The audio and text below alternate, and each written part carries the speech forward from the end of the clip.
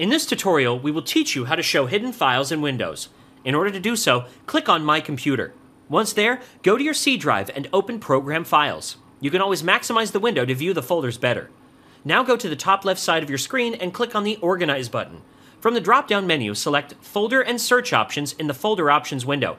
Go to the View tab and check the Show Hidden Files option. By default, the hidden files would not be visible. Once you're done, click on the OK button to exit the window. You will see faded hidden files appear, which were previously not visible. If you want to view the hidden system files, simply repeat the entire procedure. When the Folder Options window appears, uncheck the Hide Operating System Files option. You will be prompted with a warning message. Click on the Yes button to continue with the procedure. When you exit the window, you notice that the operating system files have become visible.